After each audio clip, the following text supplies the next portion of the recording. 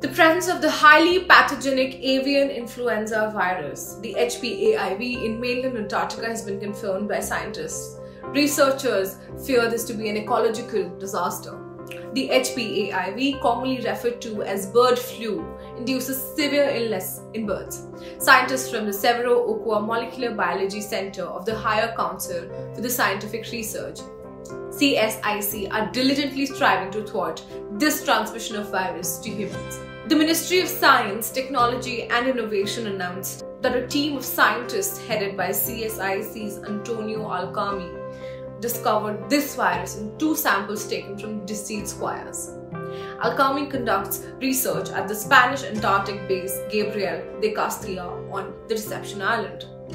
He officially confirmed the presence of this virus on February 24th. Reports also state that samples were transported to the Spanish Antarctic base for analysis, where CSIS researchers Angela Vaquez and Antonio Alcami conducted the examination.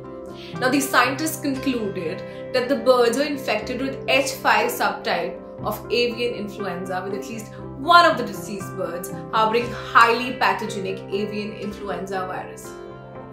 The Ministry of Science, Technology and Innovation of Colombia also emphasized that the detection of bird flu will assist national polar programs in their preparations to prevent this transmission to humans. Now, this comes after last month a strain of bird flu was identified in Gentoo penguins near the mainland Antarctica. The recent discovery marks the first instance of highly pathogenic avian influenza virus reaching Antarctica despite the considerable distance and natural barriers separating it from other continents or the mainland.